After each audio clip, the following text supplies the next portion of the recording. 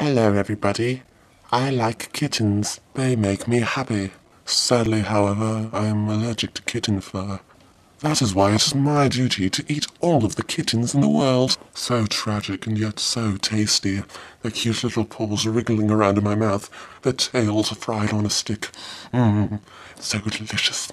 But anyway, one time I walked out of my house and I suddenly realized that instead of washing myself with soap, I had accidentally washed myself with a dead mouse. I was promptly attacked by a large group of kittens. So many, so scary.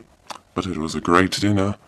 Many people I meet have trouble getting over the fact that I eat dead kittens, but they're just so tender and juicy and delicious. If you're not creeped out enough yet, you could even say that I'm attracted to dead kittens, like necrophilia, only with kittens.